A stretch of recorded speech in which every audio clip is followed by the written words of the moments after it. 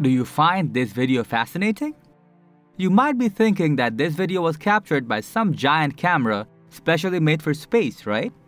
But you will be surprised to know that this footage was actually captured by Nikon's consumer-grade camera. Most of the space videos we see today were mostly captured by cameras that are well known to us and made by manufacturers that are also popular in the consumer camera market. Even you might be unknowingly carrying a camera that was also used in space missions. So if you have ever wondered what cameras were used in space missions and which camera took the first human step on the moon, then this video is for you. With that said, let's jump right in.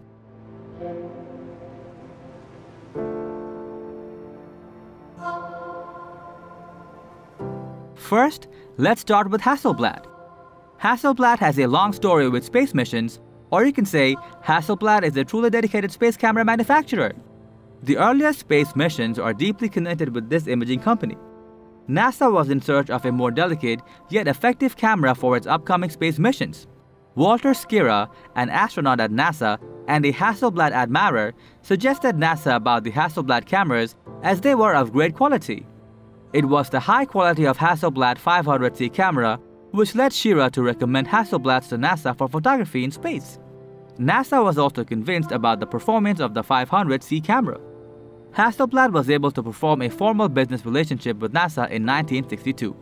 After that, Hasselblad was given the responsibility to make a tailored 500C camera.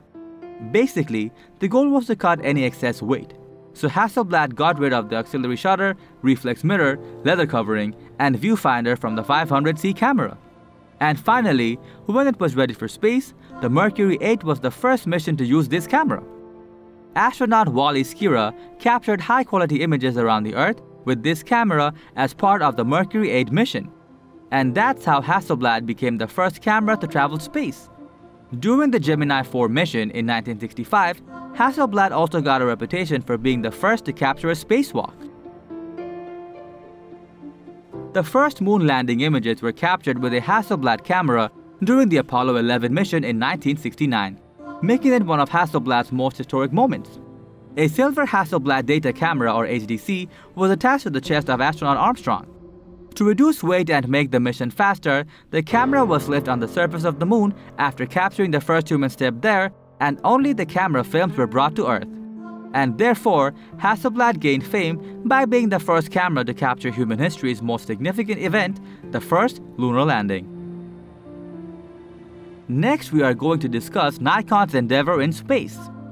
Nikon started working in space in 1971, when Nikon came up with a custom-made Nikon Photomic FDN camera for NASA. This camera and Nikkor lens was used in the Apollo 15 space mission. Apart from that, 6 Nikon D2XS cameras were delivered to NASA in 2008 for documenting space inspection and maintenance. Then in 1999, Nikon's F5 camera, along with AF Nikkor lens, traveled to the Space Shuttle Discovery for the purpose of capturing images of extravehicular activities. Not only cameras, but also Nikkor lenses played a vital role in space missions. Have you heard of the International Space Station, or the ISS? It is the largest orbiting space laboratory for testing spacecraft systems and equipment. Nikon supplied a total of 65 Nikon lenses in 2013 for the ISS. The shipment included super telephoto lenses like the FS Nikkor 800mm f5.6. The main purpose was to observe solar panels as well as outer surfaces of the ISS. Alongside, 38 Nikon D4 cameras were also delivered to NASA. These cameras and lenses are still continuing to capture breathtaking videos of space as well as the Earth from miles away. Moving on, let's take a closer look at Canon's participation in space. Just like the consumer camera market, Canon is also a step forward from all other camera manufacturers when it comes to space. Not only the camera, but Canon also sent a microsatellite to the space with Canon's in-house camera mounted on it. And Canon already had the technology needed for a microsatellite. For controlling the satellite's altitude, Canon already had the motor technology. For insane zooming and sharp images, Canon had lens technology including zoom to macro. Canon launched this project in 2017. It carried a slightly modified Canon 5D Mark III. Now, Canon has a range of space images taken by its EOS and PowerShot cameras. Now let's talk about Sony's contribution to space. The Sony a7S II was selected as the camera for the new outboard camera system on the International Space Station for its higher sensitivity. The project started in 2014, and Sony puts its full effort into making a camera suitable for the harsh outer space environment. Moreover, the camera was selected for the exposed space full of radiation and heat. Sony was able to deliver a custom-made a7S II to NASA, and it left the Earth on December 9, 2016.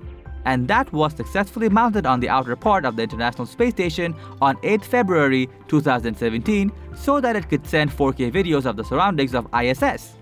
And the video looks just stunning. So that's all about the cameras that took part in the most historic moments in space.